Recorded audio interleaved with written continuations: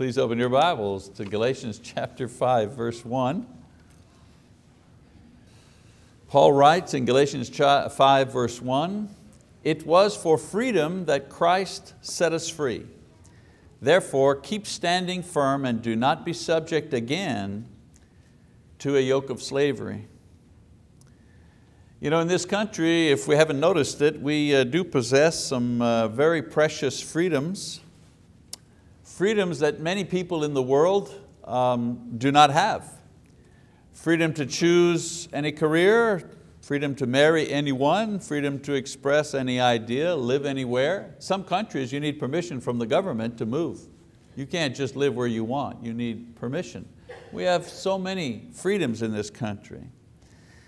I say this because Paul, in writing to the Galatians here, is writing at a time when the majority of the people that he was speaking to in the first century did not have these kinds of freedoms.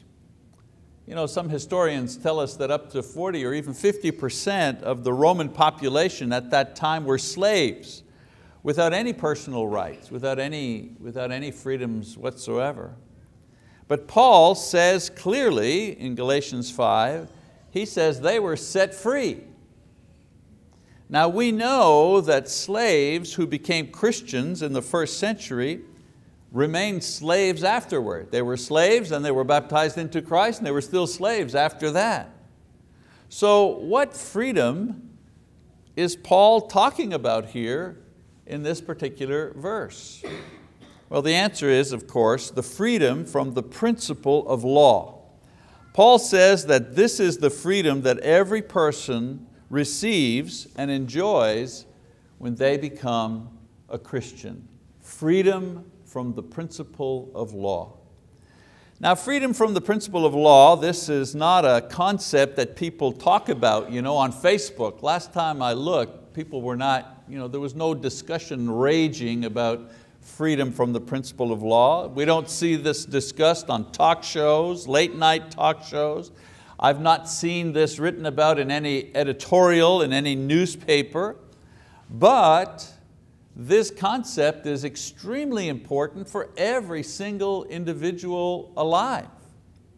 Now, when I say law, I'm talking about God's law, not human laws concerning right and wrong. When I say principle of law, I mean all that God says that people should or should not do, and that includes the 10 Commandments as well as all the directives and teachings in God's word, the principle of law. Now the problem with this principle of law, which I refer to as just law from here on in, I'm not going to keep repeating that long phrase, we're just going to call it the law from now on. The problem with this law is that when it is revealed through God's word, the Bible, instead of empowering human beings to do good, instead of empowering people to do what is right or to be perfectly in line with God's will, it has completely the opposite effect on people. In Romans chapter 7, Paul describes the 3 principal effects of the law when it is revealed to an individual. Let's go to Romans chapter 7, shall we? And let's read beginning in verse 7. First of all, Paul says, it awakens sinful desires. So what does the revelation of the law do for an individual? Well, first of all, it awakens sinful desire. He says, what shall we say then? Is the law sin? May it never be. On the contrary, I would not have come to know sin except through the law, for I would not have known about coveting if the law had not said, you shall not covet. But sin, taking opportunity through the commandment, produced in me coveting of every kind, for apart from the law, sin is dead.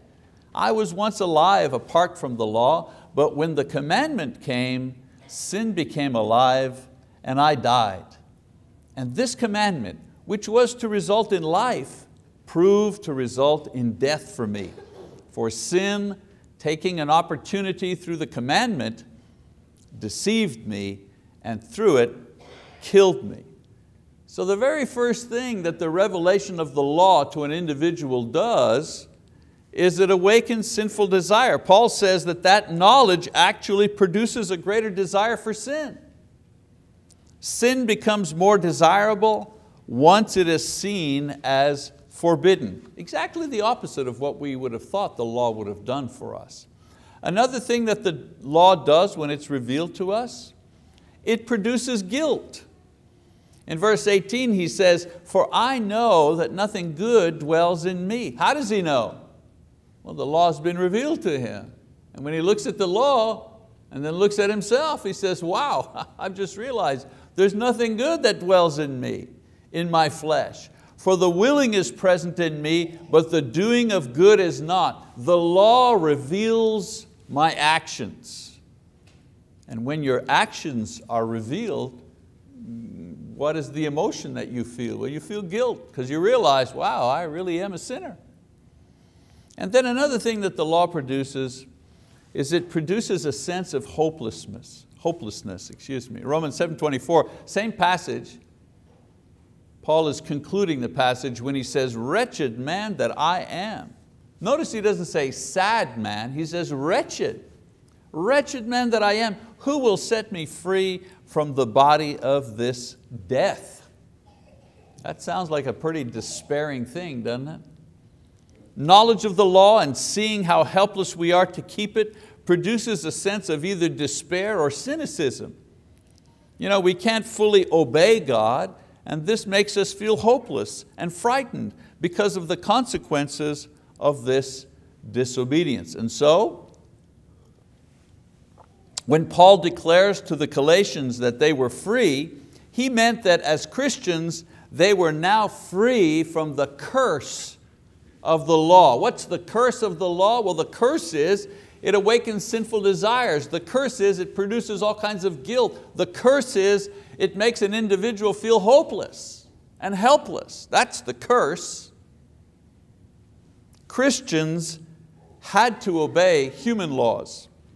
They had to obey laws on taxes and social situations, but they were free from the principle of law established by God.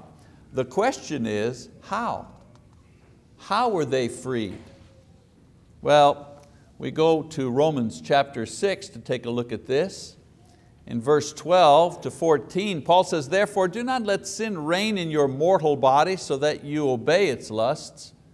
And do not go on presenting the members of your body to sin as instruments of unrighteousness, but present yourselves to God as those alive from the dead, and your members as instruments of righteousness to God. For sin shall not be master over you, for you are not under law, but under grace." Remember I said to you in the first century, 1/3 to half the people were slaves, and they remained that way through social custom and Roman laws. Now in Roman society, a person could gain freedom in a variety of ways. He could be given freedom by his master. Many times the master would adopt the slave as a son. Or you could purchase your freedom with money. Or you could earn your freedom through military service. The gladiators, for example, if they survived the gladiatorial contests, the prize was they received Roman citizenship. They were freed. So in the same way, the principle of law keeps men as slaves because when it is revealed to them, they are overcome by the power of sin. You see, as far as the law is concerned, the more you know the law through your conscience or through God's word, the more enslaved you are to sin. Remember Hezekiah in the Old Testament when they found the book of the law and they began reading what the ordinances were and what they should have done? What did they do? They tore their garments and they said, and I'm paraphrasing, "Man, are we in a lot of trouble here?" Because they just realized everything they were doing wrong. Now the thing that breaks the power over us and frees us from the curse of the law is the revelation of God's grace towards us in Jesus Christ. You see, when the law is revealed, we are overcome by sin's power and sadness and guilt and fear and hopelessness. But when God's grace is revealed to us, we are free from the effect of the law and the power of sin over us. Now in the passage we've just read, Paul is telling the Roman Christians that they're no longer slaves to the power of sin because they are no longer under the rule of law, which made sin desirable, which created guilt, which produced despair and fear. He says, you're not under that law anymore. You're not operating under the curse anymore. He says, you are now under the rule of grace, which makes sin distasteful to us. I don't know about you, but I don't like sin. I can remember, I've told you this before, one of the advantages of being converted when you're an adult, you remember what it was like when you were not a Christian, when you didn't have a clue, when you weren't seeking God, where sin is whatever, I do whatever I want to do. And the only thing holding me back is maybe I'll get caught or I don't want to get in trouble, oh, that'll make me feel bad, but. So I remember feeling like that and thinking like that, but I don't feel like that and think like that anymore. Now, I don't want to sin and I'm upset with myself when I do sin. You know what I'm talking about. You tell yourself, I'm not going to do that, I'm not going to lose my temper, I'm going to go in and I'm going to speak and I'm going to be calm and cool and collected, and then something happens, kaboom, and you blow up. Even after you told yourself you weren't going to do that. And so if you're under the rule of grace, it makes sin distasteful to us. And that grace produces forgiveness and healing in our hearts. And it gives us hope for a joyful future. So Christians are under a new law, a law of grace, not a law of commands. A different ruler administers each of these laws. For example, the law of commands is ruled by a judge, and the law of grace is ruled by a loving Father. So one question that arises from all of this is, well, how does the change take place? In other words, how does God bring us from the law of commands and judgment to the law of grace and forgiveness? Well, there are three basic steps to the process of change. Step number one, the law reveals man's sinfulness and the terrible condition he truly is in because of sin. That's the most painful part. That's one of the reasons why when you begin to have a little bit of a religious discussion with someone, someone who's not a Christian, and you kind of somehow, either you've kind of led the conversation to that or somehow you've fallen into a discussion about religion and spiritual things, why people are afraid, and you say to yourself, why are they afraid? Why won't they talk about it? Because they know intuitively that if they begin talking about religion, they're going to have to face their own sinfulness. How do I know this? Am I some kind of genius shrink or something? No. I know this because that's what Jesus said. The light's come into the world, and what do men do? Well, they don't come to the light. Why? They want to stay in the darkness. Why? Because they love the darkness. That's a truism. That's not an anecdote. He's explaining a law, a principle here. Men who are in sin, people who are in sin, they don't want to talk about religion because they know intuitively that sooner or later we're going to be talking about my sin. And I don't want to talk about that because if I have to deal with that, it's going to be painful. It's going to hurt. And so the revelation of sin by the law in our hearts is extremely painful. People are guilty of sin. They're helpless to completely resist it. They're condemned to be judged and punished. And so the law is our teacher. It's the light that shines on us to reveal our true condition before God and our need for salvation. I'll tell you something, in our Western society, we're trained not to need anybody. We promote the idea to be self-sufficient, right? Independent, self-sufficient, pull yourself up by your bootstraps, But when it comes to Christianity, it's a complete opposite worldview. You are helpless. You cannot pull yourself up by your bootstraps. You can't help yourself. You can't talk your way out of it, or spend your way out of it, or work your way out of it. You can't do that. You're helpless. And so now we're ready for stage 2. If you understand what stage 1 is. Stage 2, the Word of God reveals the good news. You see, the same Word that reveals the law also reveals the good news, or the gospel message of how God has saved us from the curse of the law. Jesus Christ, God made man, offers His perfect life according to the demands of the law in order to pay for the moral debt that we have accumulated before God through personal sin. All of us have accumulated a moral debt that we have not the currency to pay for. What is required to pay our moral debt is a perfect moral life. And Jesus comes with a perfect moral life, sinless life, and He makes payment for all of our sins.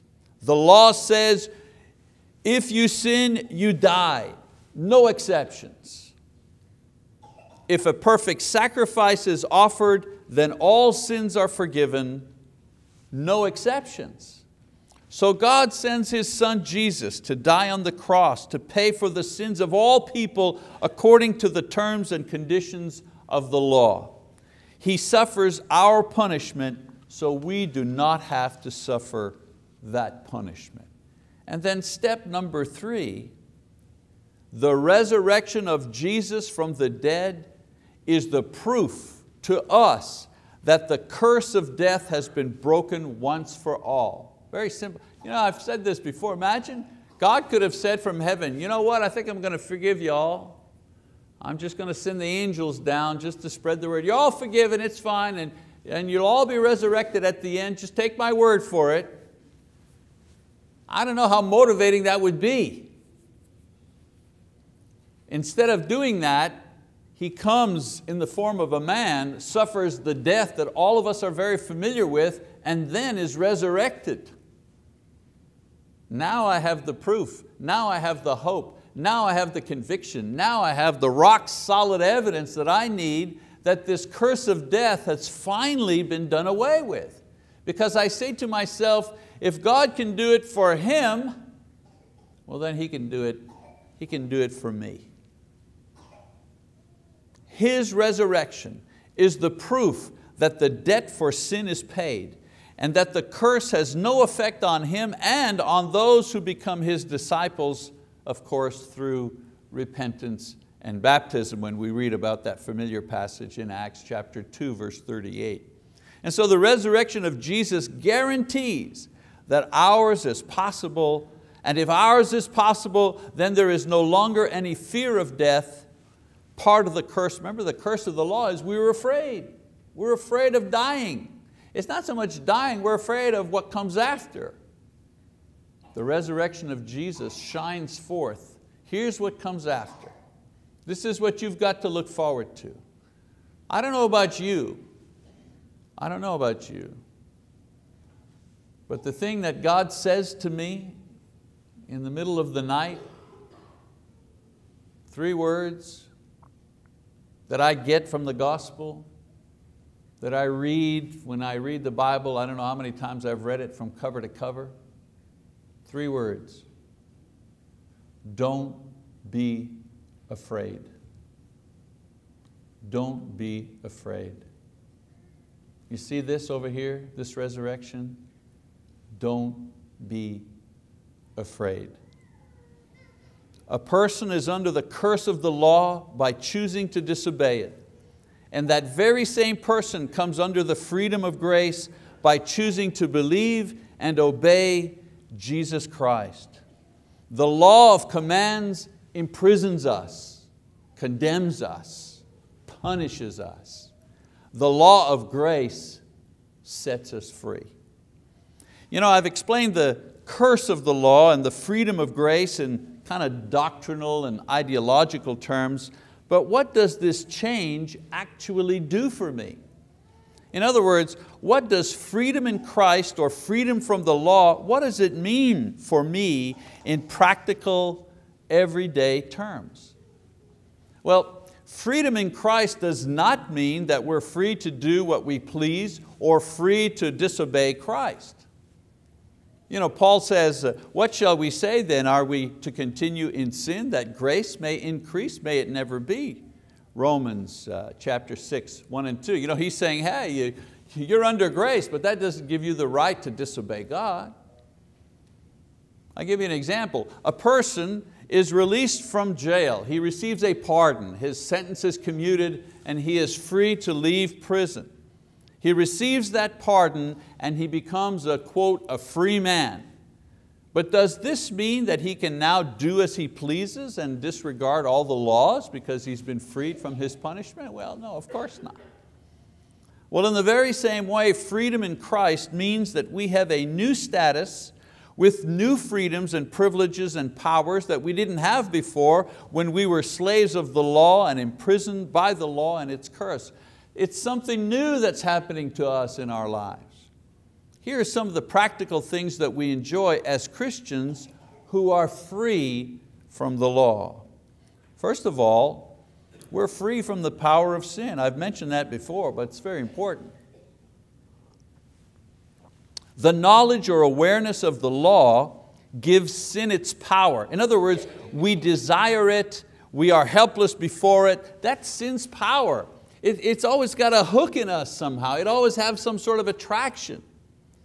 But receiving God's grace, and when we say receiving His grace, I mean receiving the forgiveness that He gives us and the mercy that He shows to us and the promise that He makes and the proof that He gives, all of that and all the spiritual gifts that He promises, all those things compressed down into a single word, grace. When we receive God's grace, it gives us the strength to overcome sin. You see, under the law, no one has the ability to overcome sin. Romans chapter 8, verse 7. Under grace, we receive help to overpower the sin in our lives. For example, we have the assurance that the sacrifice of Christ pays for all of our sins, past sins, present sins, future sins. That's what John is talking about in 1 John chapter 1, verses 7 to 9, when he tells us, if you confess your sins, He is faithful to wash us clean from, you know what I'm saying? The blood of Christ washes us clean. Who is He talking to? Well, He's talking to Christians. As a Christian under grace, I don't worry about the past. It's all gone. And if I fail today or tomorrow, I have the assurance that I can be forgiven and continue on in hope of heaven. This is not possible under the law. One mistake and it's over under the law. But under grace, the vehicle and the possibility of forgiveness is always open to me each day that I live. Secondly, we also have guidance from the Word of God to help us know how to live righteous lives, right? 2 Timothy chapter 3, verse 16. Every scripture is inspired by God and profitable for what? For teaching. Teaching us what? Teaching us how to live, to examine our lives, to prove what is true and accurate in our lives. Life under the law is slavery to rules. Life under grace is a process of sanctification and spiritual development with the cross of Christ assuring us that we will not be condemned for our failures as we grow. So important. If I didn't have the reassurance of God's grace, I wouldn't try to do better. I mean, I wouldn't try because I know I wouldn't get very far. But He is like a father that says, don't be afraid. Remember I said that? Don't be afraid to try. Don't be afraid to step up to higher service. Don't be afraid to do away with that particular sin or that particular relationship or that particular habit. Don't be afraid. But God, I know I'm going to fail at this 50 times before I get it, maybe 100 times. And He says back to me, don't be afraid. The cross is always there to reassure me that if I fail in my effort, God will pick me up and will allow me to continue on. So don't be afraid. Go ahead, He says, try it. And then God gives us His Holy Spirit at baptism. Acts 2:38, once again, to help us in our prayer life and to strengthen us against temptation, to reassure us when we are weak in the faith. None of these things were available under the law, but are now ours to help break the power of sin over us. I want to tell you something. If you're not with some kind of sin every day, you're not working out your Christian life, okay? I'm just telling you that right now. People always say, well, I'm a sinner, I'm not perfect, I sin every day. And I answer you, well, good, I'm glad you acknowledge that you sin every day, but now tell me this, what are you doing about it? Are you working on that? Are you making an effort at that? Because you know what? That's a big part of your Christian life. Christian life isn't just about coming to public worship services. The nitty-gritty, everyday grind of Christian life is dealing with the sins in our lives. So aside from freedom from the power of sin, another benefit that we have from being under grace is the following. We have freedom from the certainty of condemnation. The law not only reveals our sins, but it also spells out what the punishment for sin is. Hebrews chapter 9, verse 27, the writer says it is given to man to die once and then comes the judgment. That's not a very comforting scripture if you're not in Christ. And then Paul, of course, in Romans 3:23 says, all have sinned and fallen short of the glory of God. So according to the law, all are guilty of sin and all will face judgment and punishment. In other words, condemnation is virtually certain for all persons under the law. Nobody will escape. Christians, however, are spared this certain condemnation. Paul tells us in Romans 8:1, for there is now therefore no, what is it? Condemnation for those who are in Christ Jesus. And the reason for this is that by virtue of forgiveness and not perfect obedience to the law, Christians are saved from judgment and condemnation. This is how it works. Jesus had no sin because He actually obeyed the law perfectly. Therefore, there was no condemnation of Him and consequently no death. He resurrected. We, on the other hand, we have no sin as well, not because we have obeyed perfectly, we have no sin because we have been forgiven. In other words, we have the same thing, but we got it in a different way. Therefore, there will be no condemnation of us, and there will be no death. We will resurrect for exactly the same reason Jesus did. There will be no sin in us, not because we obeyed perfectly, but because we were forgiven by a perfect Savior. Life under grace as a Christian means that you are freed from the absolute certainty of condemnation and eternal death and assured a merciful and joyful welcome from God at judgment. You ever think about that? I remember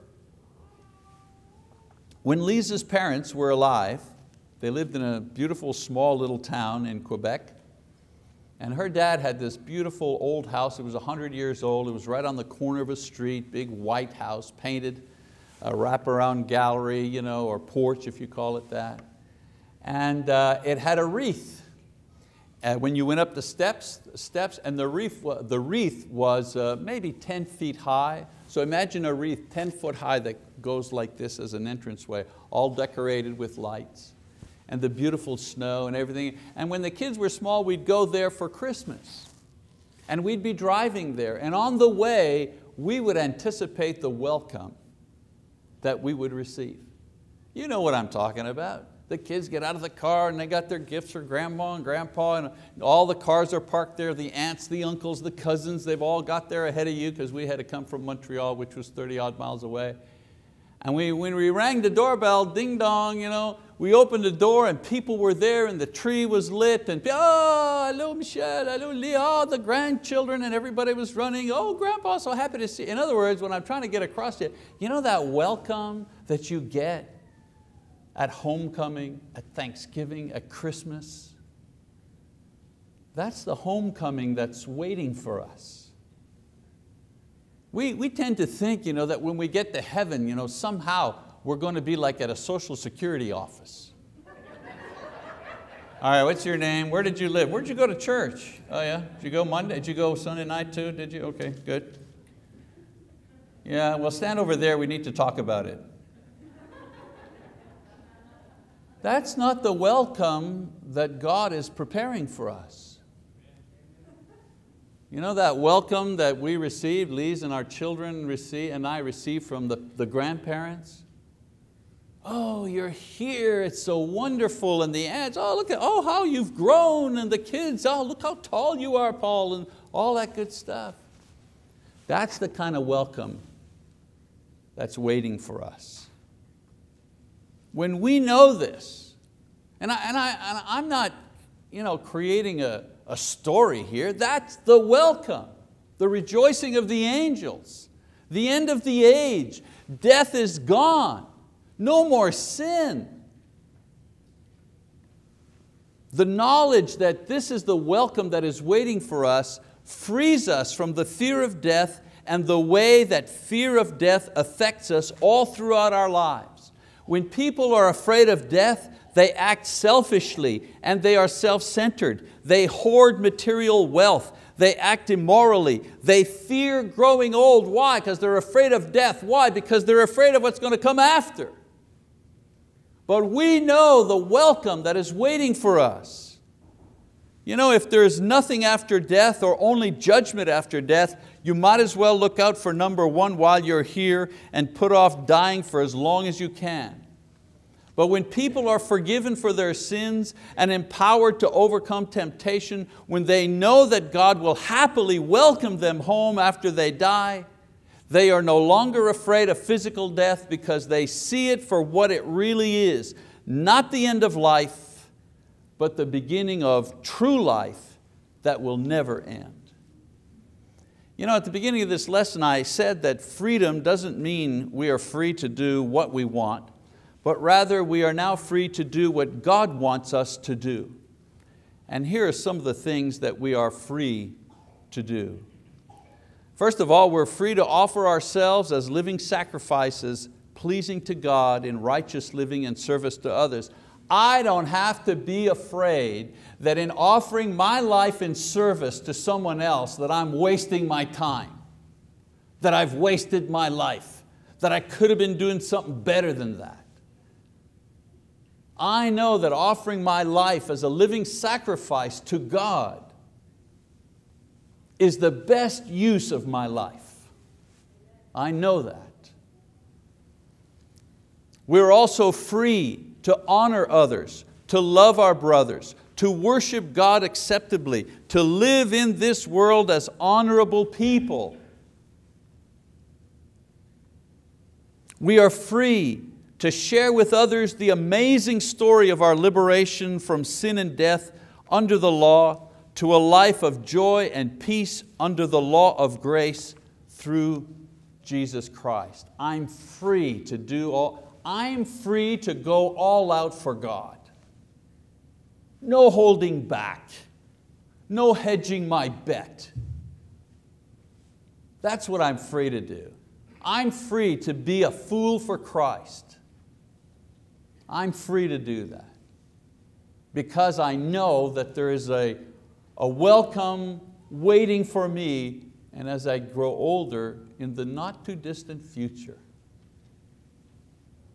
So I finished this evening with a wonderful story about a nation who was in slavery that found freedom and how they chose to witness their newfound liberty. And this is a true story, and I read.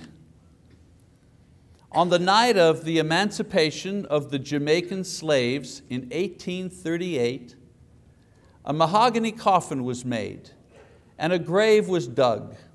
And into that coffin they crowded all the various relics and remnants of their previous bondage and sorrow. The whips, the torture irons, the branding irons, the coarse frocks and shirts, the great hat, fragments of the treadmill and the handcuffs. They placed all of these objects in the coffin and they screwed down the lid. At the stroke of midnight, the coffin was lowered into its grave, and then the whole of that throng, thousands and thousands of former slaves, celebrated their redemption from slavery and their new life of freedom. So I ask you this evening, what is the condition of your soul? Are you really free? Have you thrown off the shackles of sin? Have you broken the cords of condemnation? Have you escaped the dread of death? God calls all those who are under the curse of the law to become free in Jesus Christ. Free from the law, free from sin, free from condemnation and death. If you want this freedom, then come to God, believing in Jesus Christ, and express your faith in Him through repentance and baptism, and you will be free. You will be free indeed, and you will be free forevermore. If this is the freedom that you need, then I encourage you to come forward now as we stand and as Bob leads us in our song of encouragement.